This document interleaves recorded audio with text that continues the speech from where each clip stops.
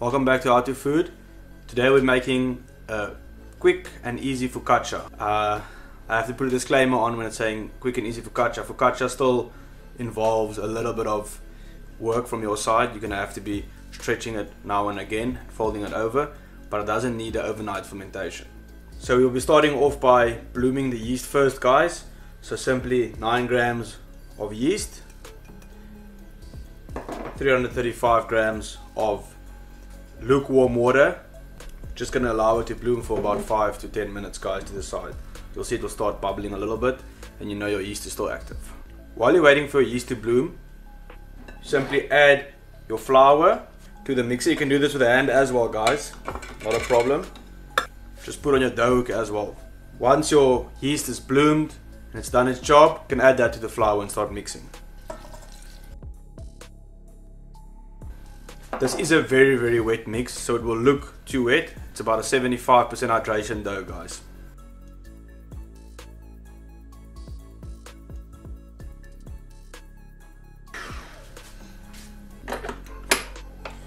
You can clean off your hook now and again if you want to. It's not necessary, but I always prefer doing it just to make sure there's no dough that's left on there. Not to my surprise, Kevin is doing his job perfectly. All the flour has been incorporated. Now you can add your olive oil. I add it while it's mixing.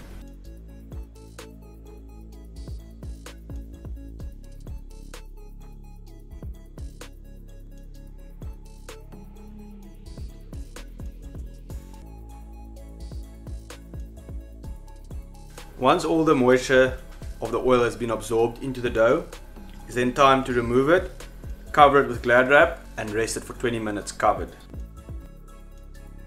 Once your dough is rested for 20 minutes, you'll pick it up from the one side, stretch it as far as it can without tearing, drop it down, rotate your bowl until you've completed the full 360.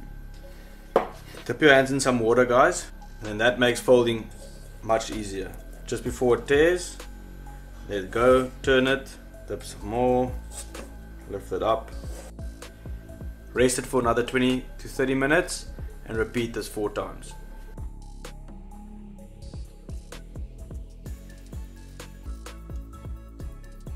After you've flipped it 4 times, it's then time to add some olive oil into a nice baking tray, and then we're going to just simply put the dough into that.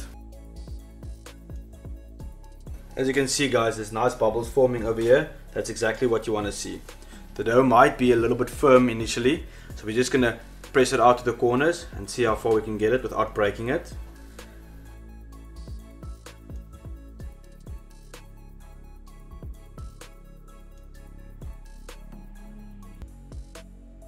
I'm not going to fidget with it anymore. I'm going to let it rest for another 15 minutes. Finish pressing it to the corners, and then we're going to let it rest for like 45 minutes to an hour, and then it's ready to go into the oven. After the final proof, this is what it should look like. You'll see all the air bubbles forming.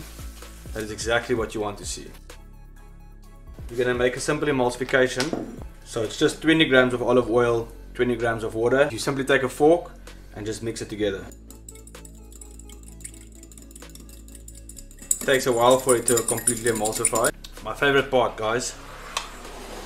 We're gonna dimple the dough. Take your fingers and make holes.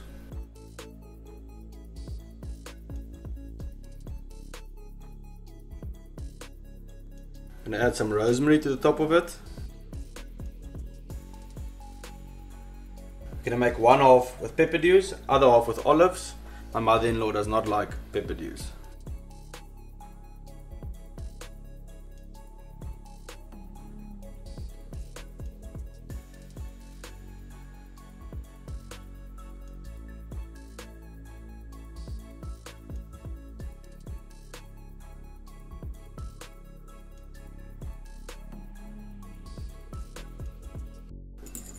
Then you simply take your emulsified water and oil and add it to the top.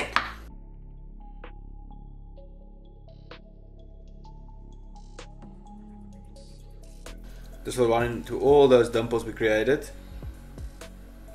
And that's your focaccia, guys. You'll be in the oven for 20 to 25 minutes at 220 degrees Celsius. And that's it, guys. That's a fresh focaccia.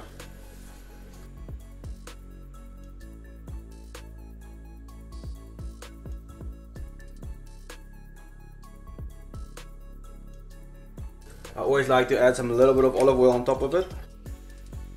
And that's a wrap, guys.